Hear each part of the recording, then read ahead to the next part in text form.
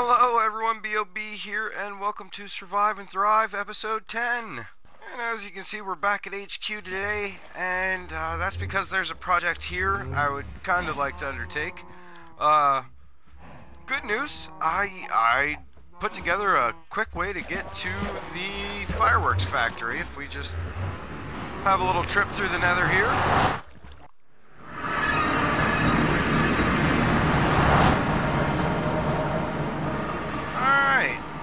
See, I got myself a little tunnel dug.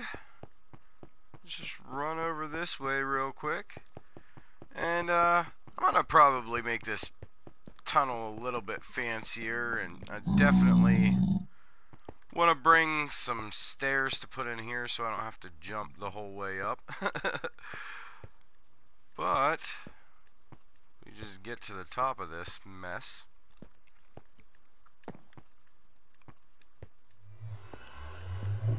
See, I got another portal here.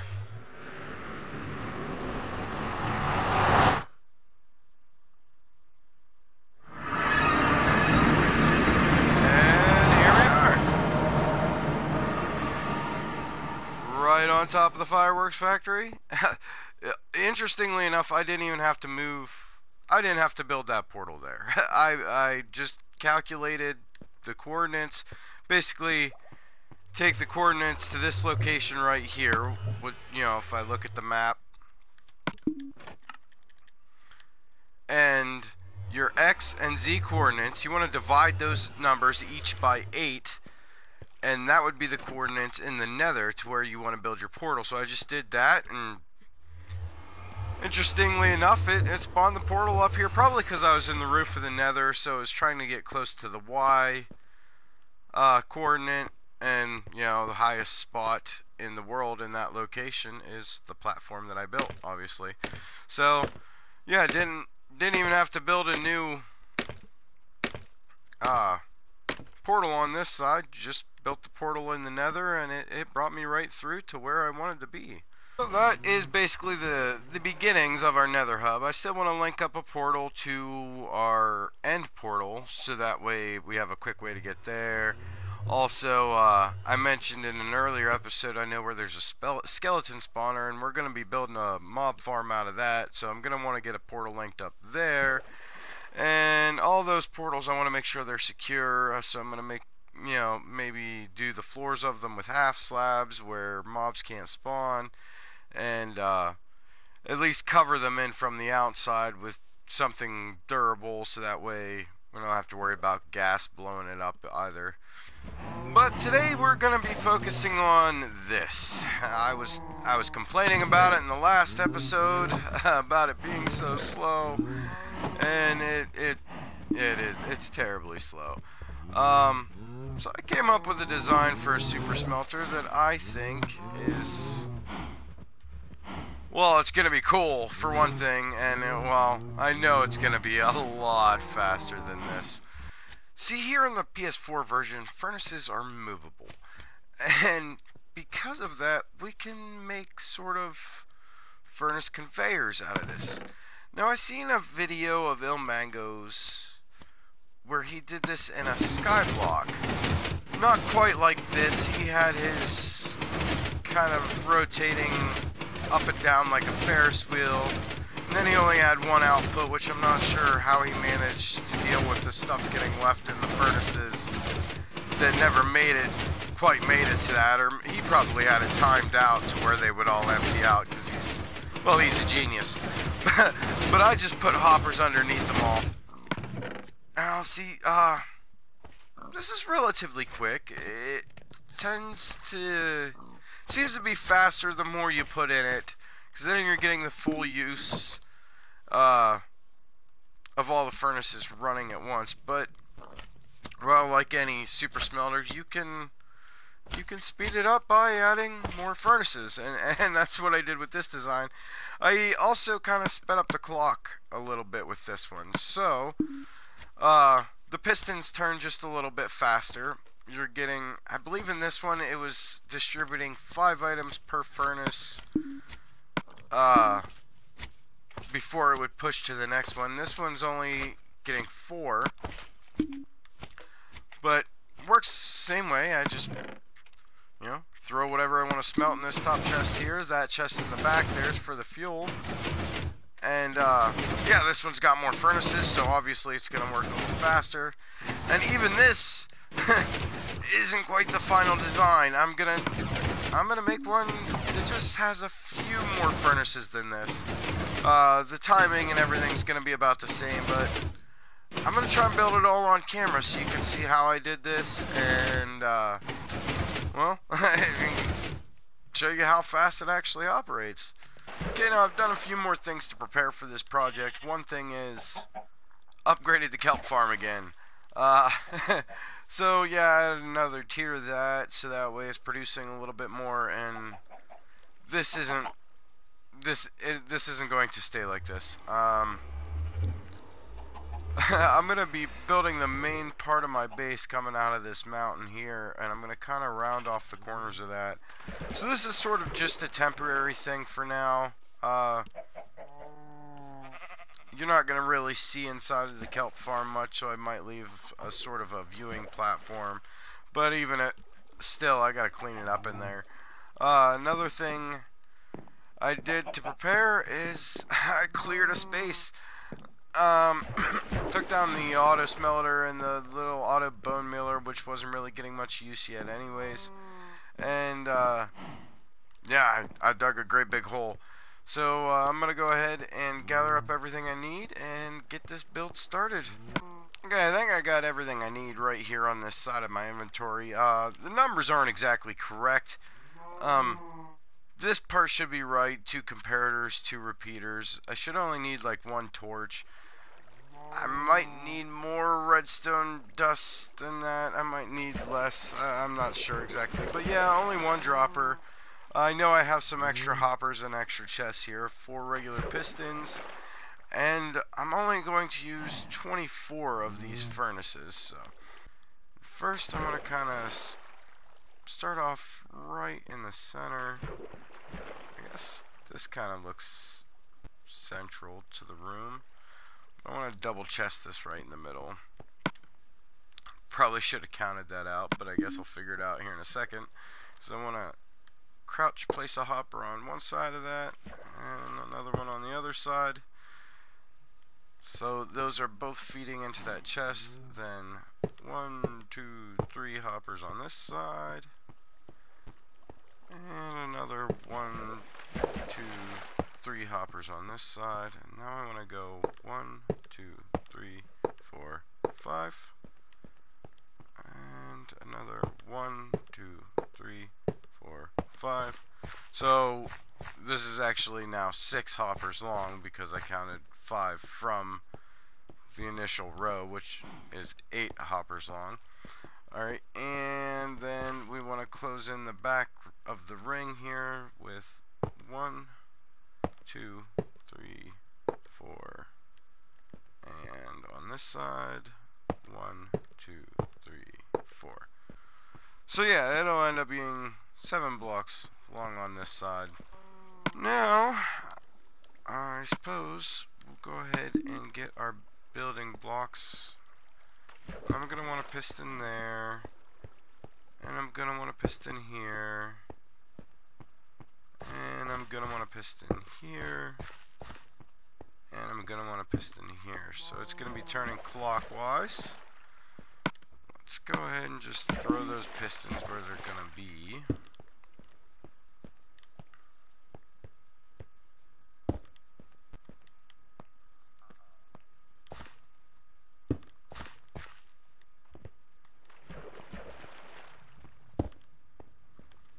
There we go.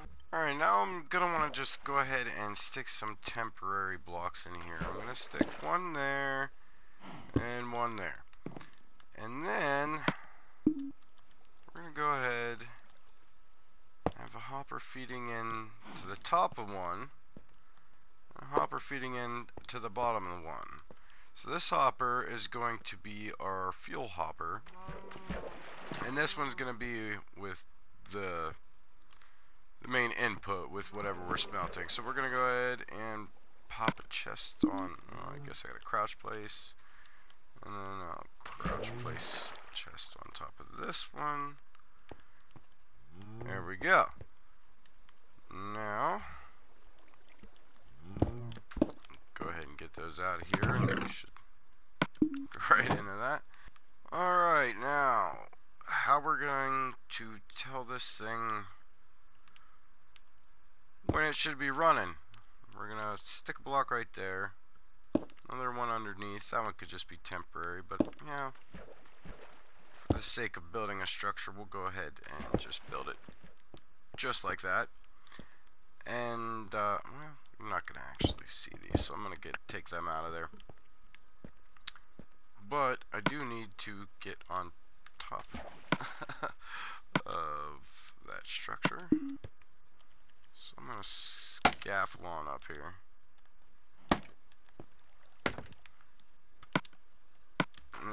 And we want a comparator coming out of that block right there. And we need a block for that comparator to feed a signal into. We're going to stick that right there. We're going to stick a torch right there.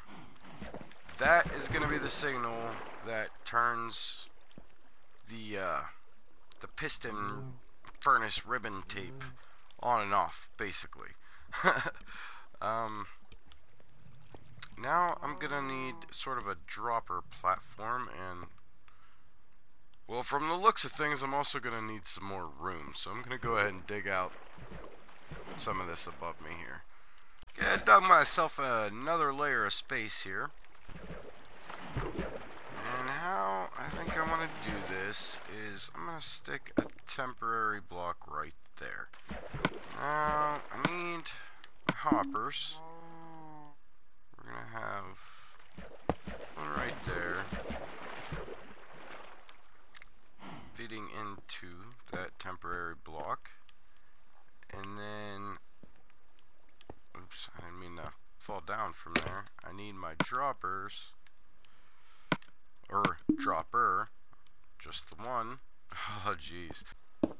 There we go. And then we want that hopper there facing into that hopper. And we are going to take that block out and place another hopper right there. So this is going to basically form a ring. But this is going to be our clock. So I want to build a little bit of a platform off of this. I think I want it, I'm not there, but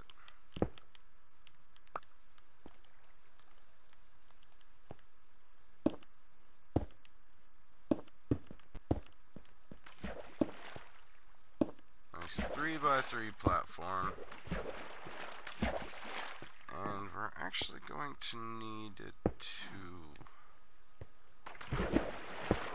come down to that piston, so I'm going to actually step up from there anyway. And I did this wrong. Now this is actually right. It is a 3x3, but the dropper on the corner.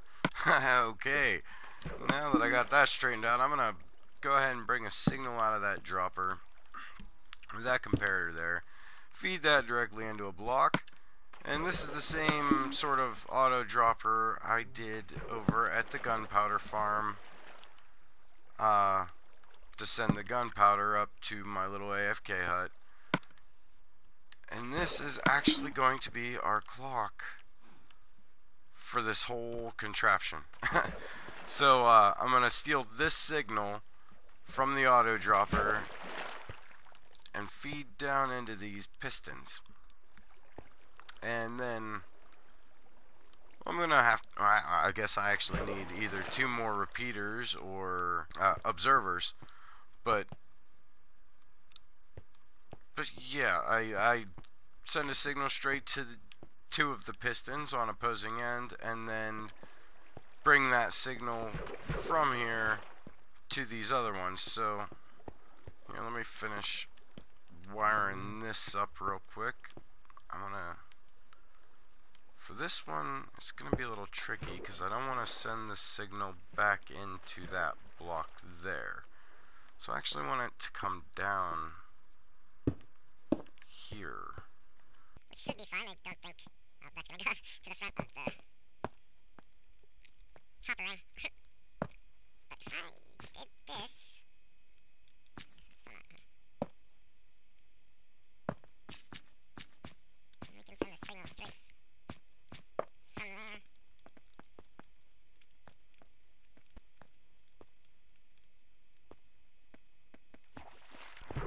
Alright, now what I'll need to do is just put one single item into this little hopper ring up here.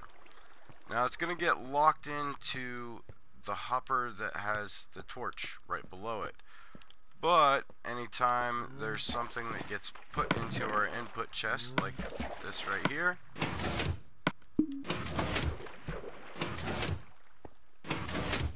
and for some reason this piston back here isn't firing. Oh, I think I understand what's going on here. Drop that down there. Yeah, okay.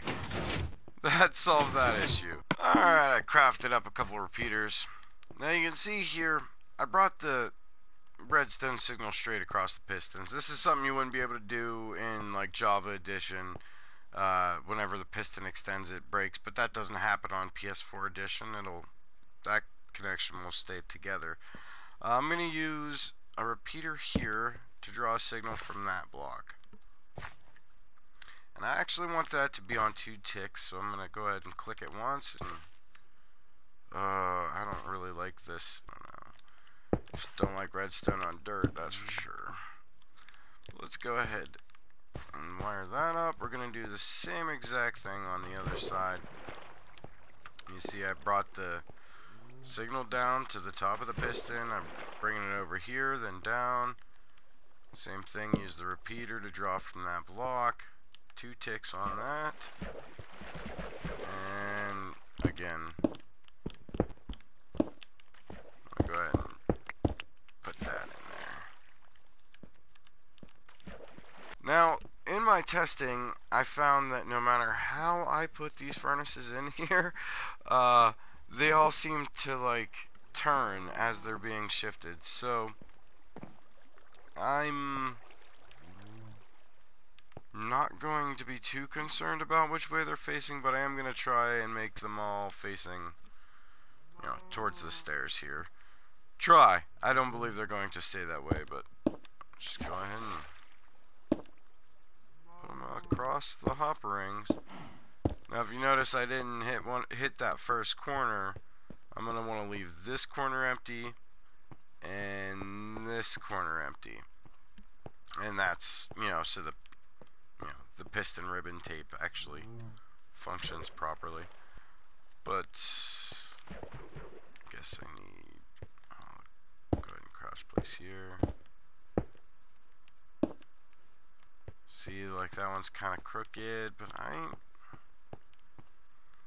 don't think I'm gonna be too worried about that, because I really don't think there's gonna be, they're gonna stay in the same, facing the same direction, because they didn't in my testing. It'd be cool if they did. Oops, that doesn't go there. Yeah, it'd be a lot cooler if it did. But yeah, just did not seem to work out that way in my testing. No matter how I faced them in there, it seemed like they were all facing the inside of the circle once it started moving. I'm gonna try.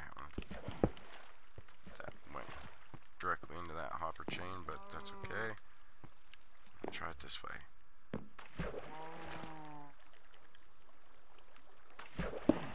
Yeah, that did it.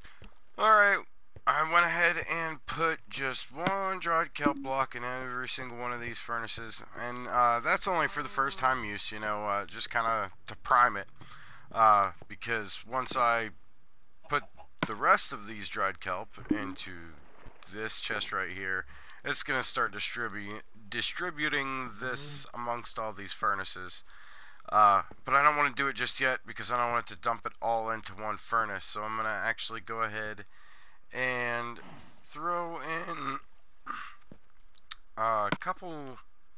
Well, we'll go with these 3 stacks of netherrack in to be smelted, and they'll start smelting right away because I primed it with those first couple blocks of dried kelp. But let's go ahead and, well, I haven't even tested it yet. This is the test run, so let's go ahead and give it a shot.